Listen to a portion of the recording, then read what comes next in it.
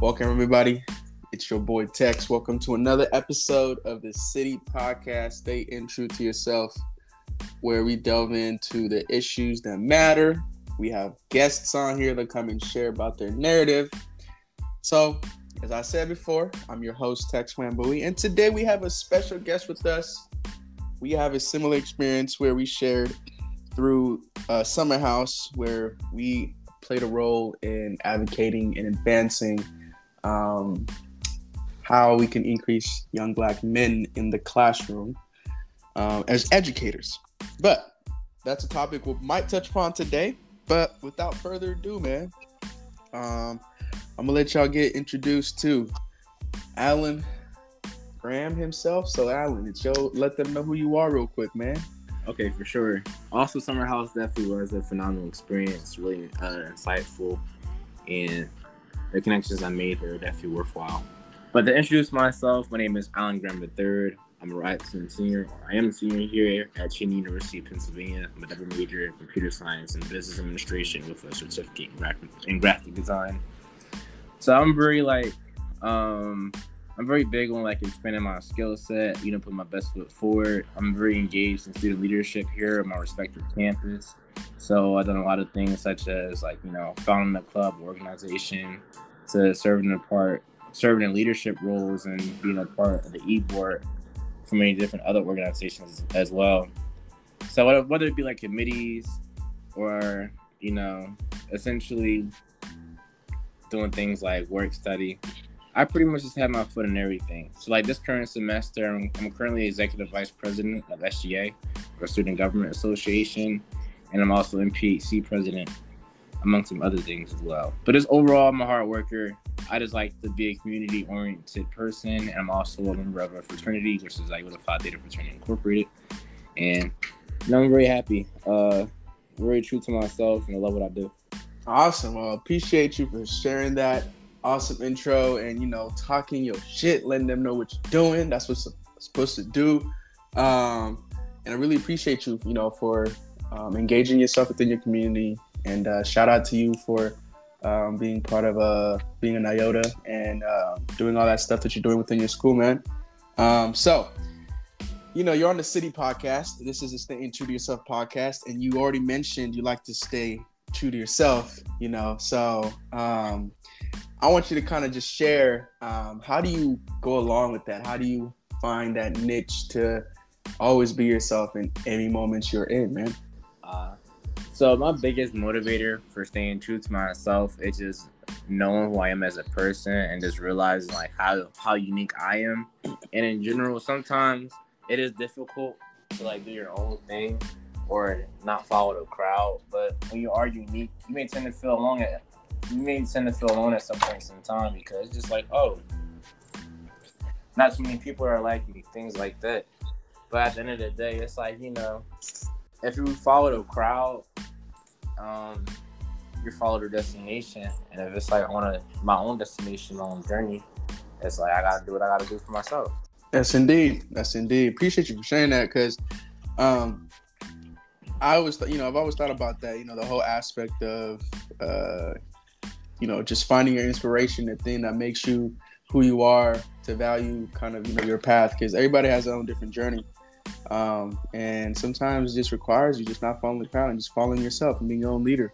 And I can definitely say that's, definitely something that has inspired me in my journey for my podcast, I'm not going to name it anything else. I've heard people tell me, oh, you should name it this, blah, blah, blah. I'm like, nah, I'm going to just name it the way it's meant for.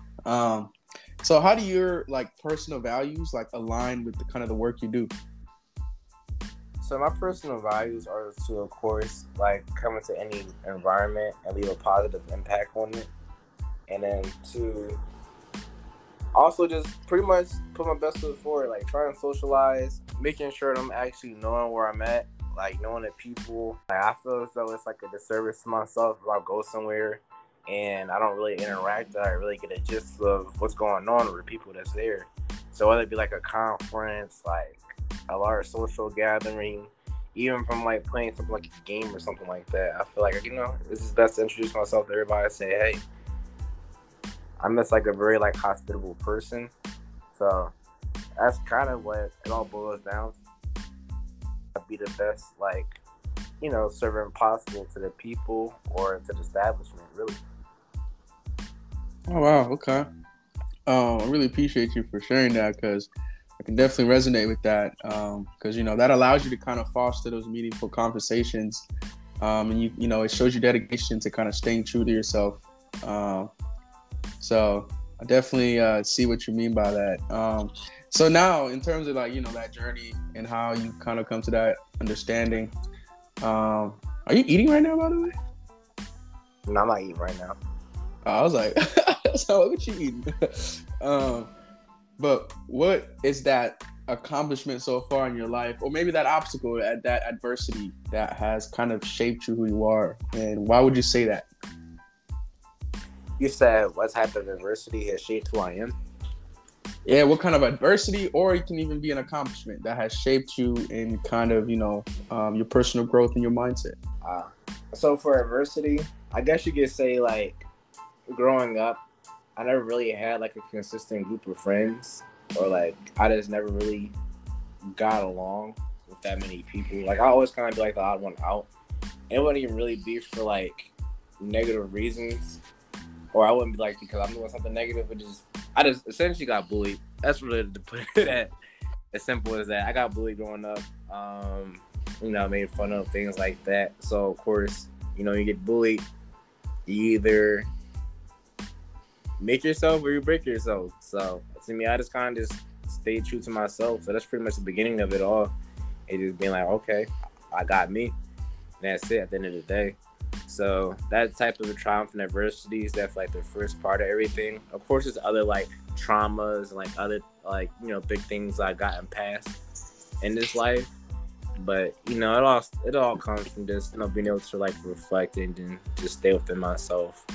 And then, like, opportunities that made who I am, I'll definitely say, like, in high school, I did, like, a couple of programs. So it was, like, PAX, which was with the Franklin Institute, and, like, a couple of other programs sponsored by DHS, which is the Department of Human Services.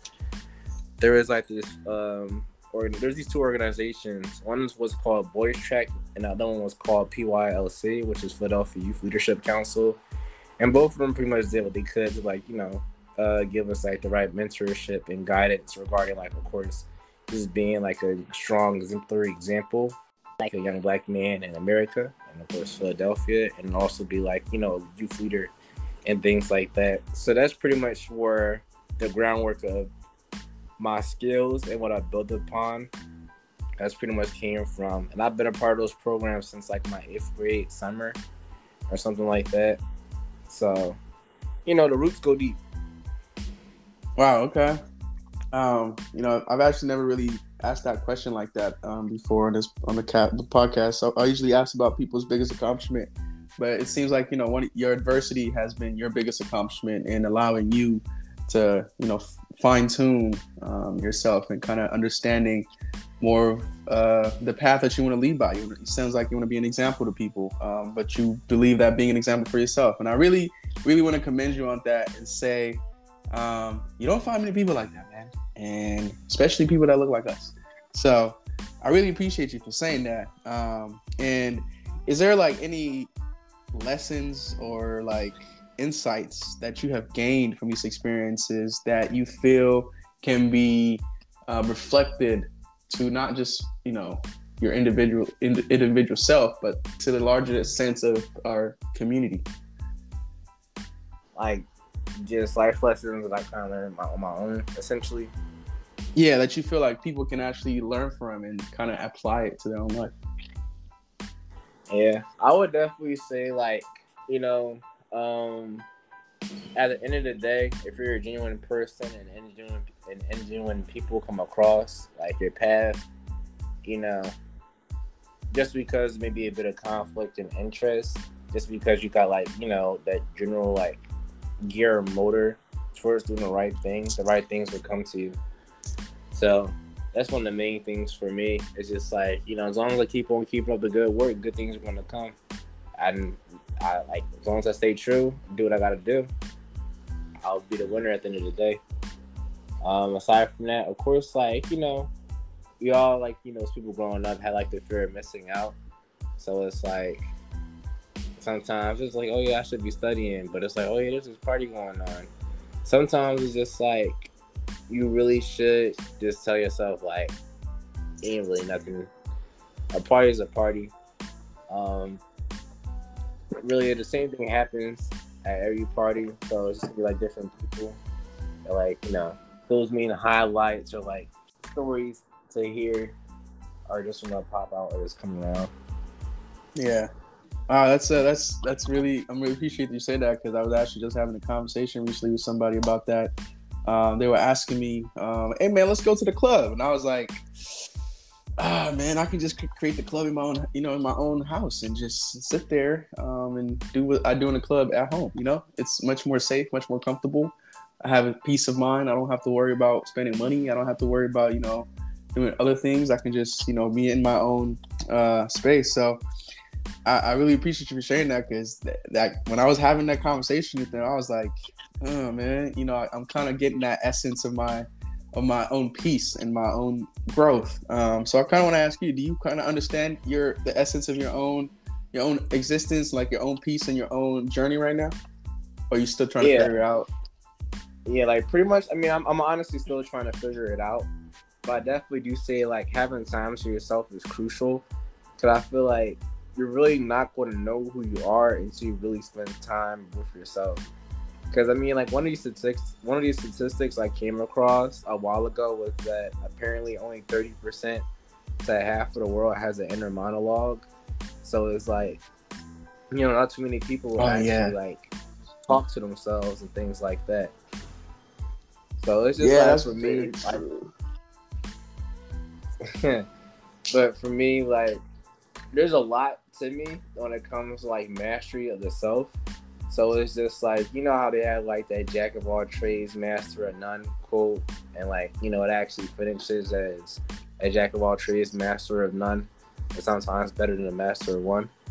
So it's just stuff like that. So I know like I'm essentially not going to reach my peak in high school. I'm not going to reach it in college, but I might going to reach it like, sometime later down the road. Might be in my late 20s, mid 20s, might even be 30 or something. But yeah, that's pretty for what the role leads to. Yeah, I appreciate you for saying that, because sometimes when I think about it, it's like I think about the Milky Way galaxy and how things are set up. Everything is revolving around the sun, but it's all still going at its own pace. It all has its own different kind of approach to it. So that's crazy that you say that. So in kind of transitioning now to you in terms of the work that you've done. You have any details about any projects you've done, any content you would like to share out there that you are working on or have worked on, and you want people to kind of check it out? So regarding like, I'm currently like in the process of just trying to get the funds to finance these two businesses that I'm working on. It's technically three, but I'm a very like business savvy or like business minded person. So, one of the main goals I set for myself like for this academic year was to see and try and put my best foot forward to try and become a millionaire by the end of it. So I'm currently like looking at some manufacturers for like, a basketball supplier and this other company. I'm gonna pretty much like, how do I put this? I don't know.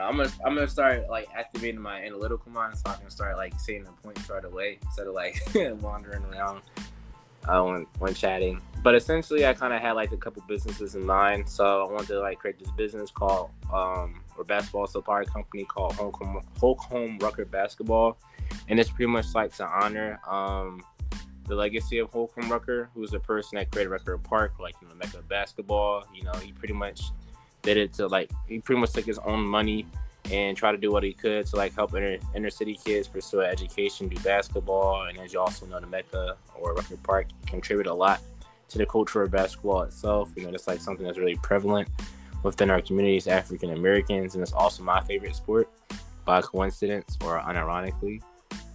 So, in general, it's just something I just want to like be able to make contributions to. So I just been like creating some mock-ups.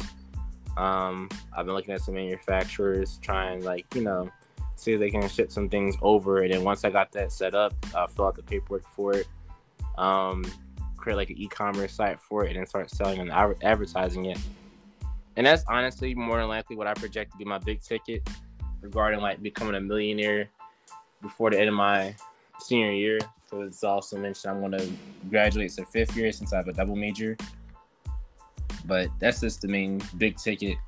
And then the club I found on campus is called the Cheney Counter Culture Club. And in short summary, it's pretty much a club that's geared towards the cultural advancement and diversity of the campus culture itself. So I'm pretty much trying to get that paperwork filled out for it.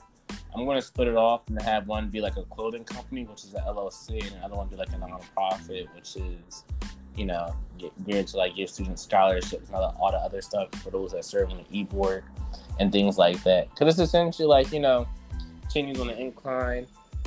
There's a bunch of other like aspects of like, Black entertainment that we can expand upon on campus. So that's pretty much what the club is for. So like whenever like the school wants to have people come up and like speak, you're not sure who to like introduce them to, or they're gonna give us like a trip where we're going like skiing or like rowboating, things like that. It all comes from my club. So unironically, like my business savviness pretty much gave me what I needed to, kind of create like some decisions.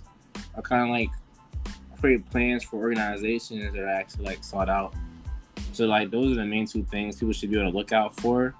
Of course, once I have the official paperwork and everything else set up for it, I'll be posting more about it. But that's just overall what it is, and like what my general passions are. It's just the main motor too. Like I'm a very passionate person. A fun fact too is that I was gonna try out and like try and make the basketball team, because I know it's like one of my main dreams. I never actually played on a basketball team before. I'm good at basketball, but I never actually played and like played a couple of games throughout an entire season. So I might do that this year. Wow, nice, man. Well, first I want to say, anybody out there listening to this and would like to provide funding to my guy, please do that. Reach out to him on LinkedIn. When y'all hear this episode, please reach out to him and support him in any way you can. And to all the potential sponsors out there, please support him in any potential way. Also, what position you like to play in basketball? Because I can hoop, man. I ain't gonna lie. I might be going hooping after this. But which are you a shooter? You playing the post? Or you passer? What kind of hooper are you? I mean, me personally, I like playing the point guard position. I feel like it's more active, and it's kind of like I just like throwing out plays out there, and just kind of like creating the flow of the team itself regarding like scoring. But I tend to get put towards the 3 and the 4 whenever I do play organized ball. So I mean, it's either or. I'm not really like a scorer, but I mean I can get to a bucket if I have to. Okay. Yeah. Okay. I might have to, when I come out there to Philly, we might have to catch a basketball game, man. Cause I can hoop. I can do everything on the court. I might not be the best dribbler, but don't let me get hot. Once I get hot, man, it's over. It's over. One of the best things I'm good at is defense. Like defensive effort wise, I'm like, I don't know. It's just something about me and just trying to take the ball from somebody. It's just so fun.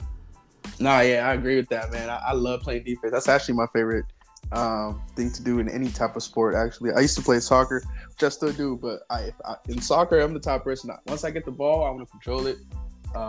Like I just like kind of a little aggression too with defense, So that's the best thing about playing defense in sports. So I'm really glad you shared, the things that you're working on and, how you're going to get there.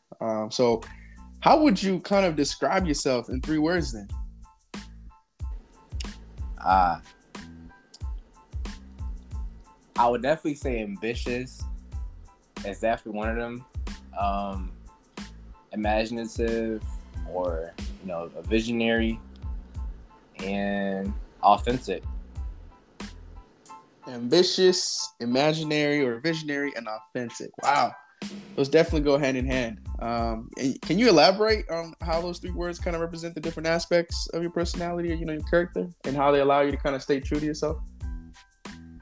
So, starting with ambition, like, I've always had, like, a lot of ideas as a kid. So, like, I have, like, journals upon journals of, like, sketches, whether it just be art or actual, like, projects and, like, businesses.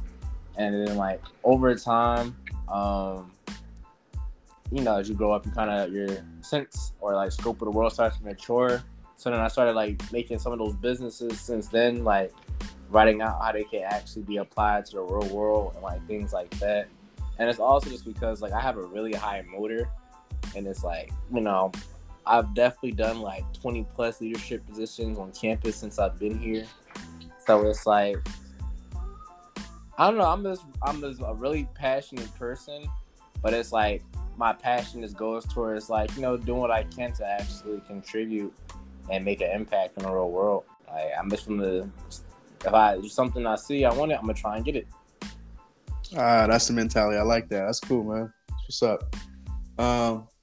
So, as we come here to an end, man, I really appreciate the fact that we were just talking about that, kind of things that kind of shape who you are in terms of how you describe yourself, because the best way I feel like somebody recently told me this, sometimes you just gotta sell yourself in a sexy way, just gotta make yourself feel like you're the sexiest person alive, no matter what, and that's definitely what I can see, as you saying, as a visionary, you gotta be able to kind of have that vision for yourself. And I will be honest, I've met some people who never have that image for themselves, and I'm glad you shared that. And I hope if they do get the chance to listen to this episode, they can get something out of it and understand that you gotta be sexy with yourself, man. Sell yourself in a sexy way. Your narrative is yours. You're the only person that can control your narrative. So I really appreciate you for saying that. Definitely.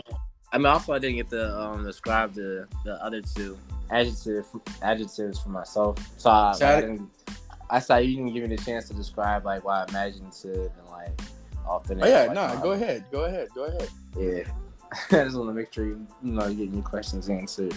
But yeah, like, so pretty much, like, make it short, simple, like, imaginative. I'm a very creative and, like, optimistic person. So, like, a lot of times I just can kind of, like, create solutions, like, on a whim. Like, to me, if you give me a problem, I can likely figure out, like, a solution to it, a well thought out solution to it, like, in a span of minutes. So it's kind of like a talent. I kind of more so see it as, like, a skill, but it's just, like, more so that's, like, where the imagination comes from, like, imaginative. Like, I can really put some things together. Very clever. And authenticity, like, for me, like, it's just principles and, like, everything else. I just don't see a reason to really be, like, a bad person or a negative Nancy. Like, I never really feel like I reasonably mean towards people. So I'm always like, nice, cool, look out. Like, I look out for folks because I can. So, for the most part, I can kind of just say maybe I'm just in green, or that's just, like, authentic. But I really just do what's the right thing to do.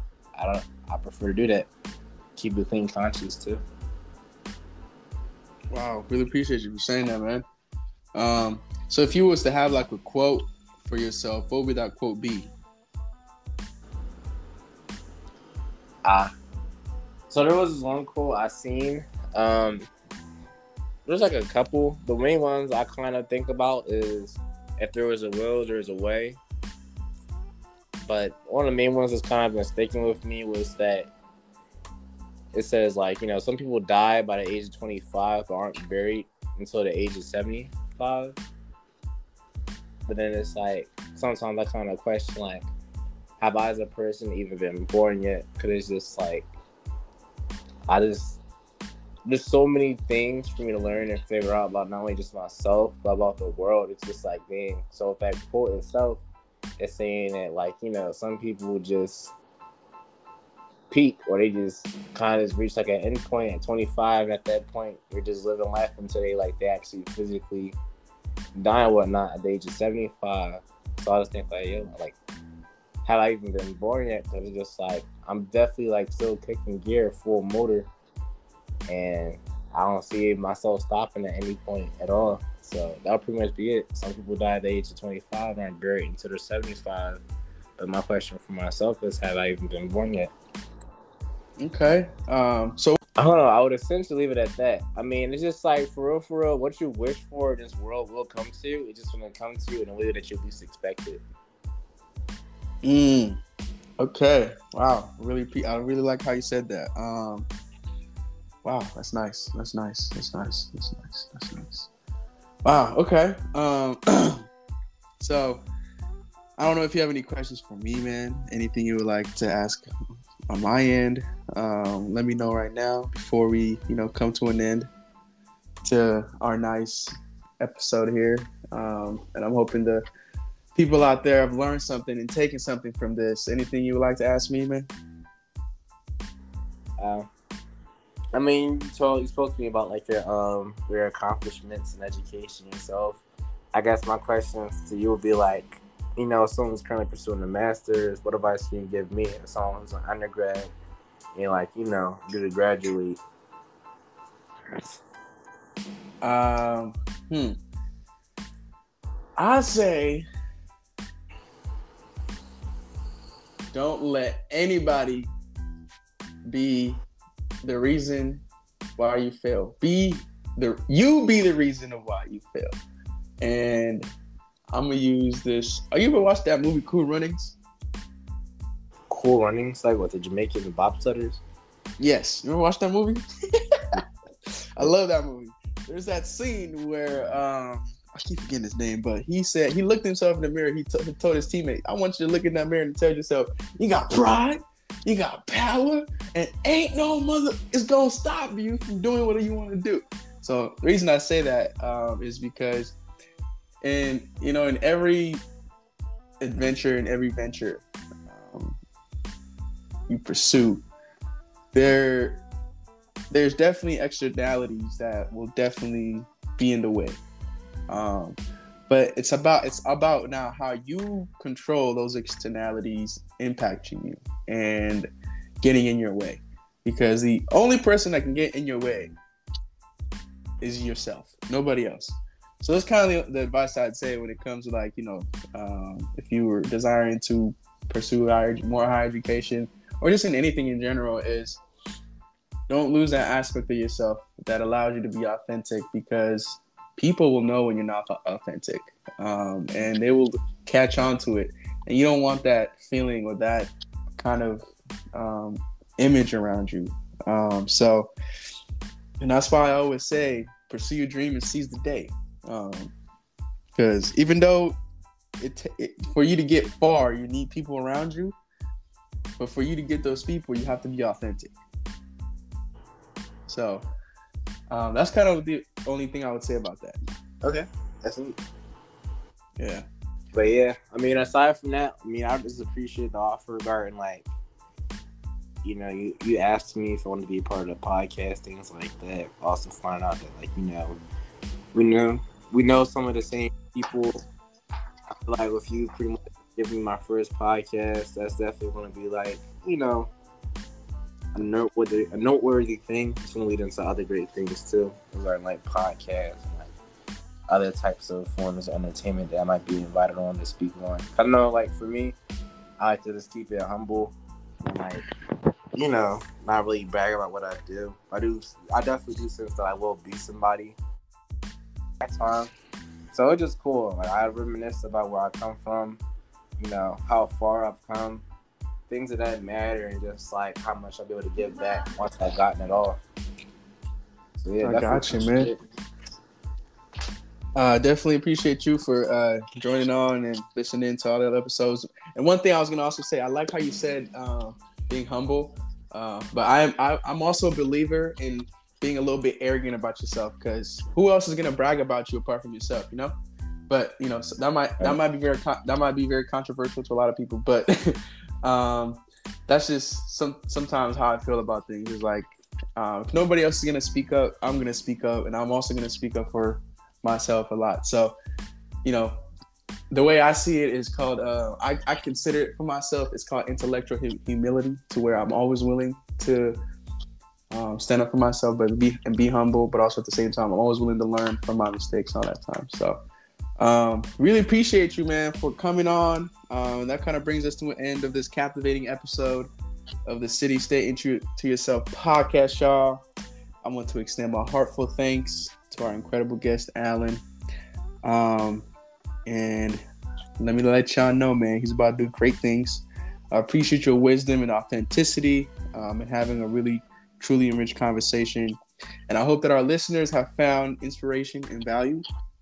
And always remember, each day is an opportunity to pursue your dream and seize the day. So before we part ways, any last words you want to say? I'm happy. I'm still on to doing as much as I can. I enjoy how to working hard. So I'm looking forward to what's to come. Appreciate the podcast, and I'm showing my thanks. All right, man. Thank you so much.